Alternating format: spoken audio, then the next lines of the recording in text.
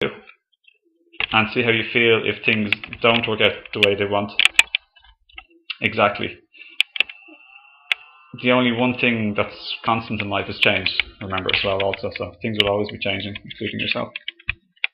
So don't be too rigid if you want to be happy and content. Just see what your mind is preoccupied with, and observe quietly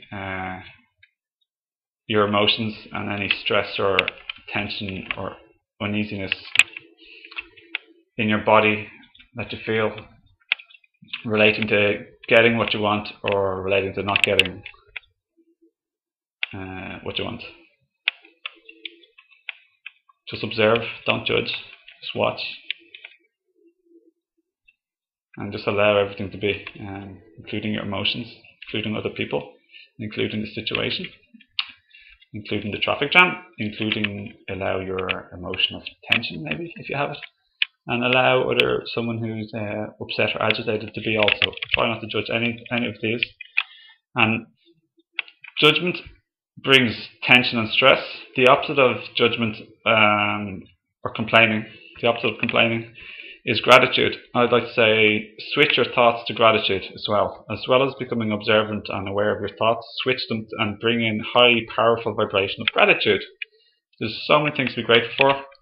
Become awake to the present moment. Look around you, see what's there, see the beautiful colours and the shapes and the things that are alive, individually alive in this moment. Look at your body, feel your body. There's loads of good things about this and other people in your life, and just start to think about gratitude, thankful thoughts. Give thanksgiving, be glee, be happy, be cheerful. Well, don't have to be cheerful. Just make your own mind about all of this type of thing. I don't want to try and tell you what to do or how to live, but just hope you enjoyed my words. And thanks for joining me for this so long. I hope you have a lovely rest of the day. I encourage you to make a great day for yourself and everybody if you want. Just make a good day. Create your desires and dreams. But be careful about your addictions, which you can all desire too. I hope you followed all this and enjoyed it. Please leave a comment below. I'm new to all this, so bear with me. See ya. Have a lovely day. Bye. Peace be with you. I enjoyed this. See you again.